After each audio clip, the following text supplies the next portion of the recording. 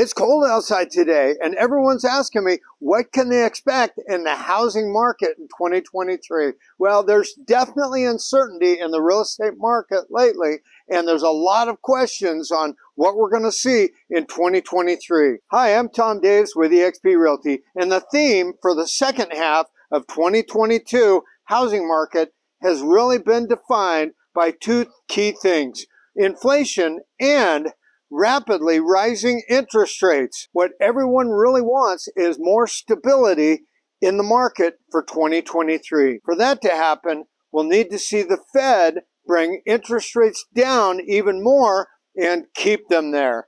If inflation is high, mortgage rates will be as well. But if inflation continues to fall, like we've seen recently, mortgage rates will likely respond. This is the biggest indicator of which direction that the market will go. Home prices will always be defined by supply and demand. The more buyers and the fewer homes that there are in the market, the more home prices will rise. Lower interest rates will bring more demand on an already low supply, and we could see things pick right back up. So the 2023 housing market is going to be defined by mortgage rates, and rates will be determined by what happens with inflation. The recent numbers indicate that we're headed in the right direction, but only time will tell. The best way to keep a pulse on what's happening in this rapidly changing market is to lean on a trusted real estate advisor.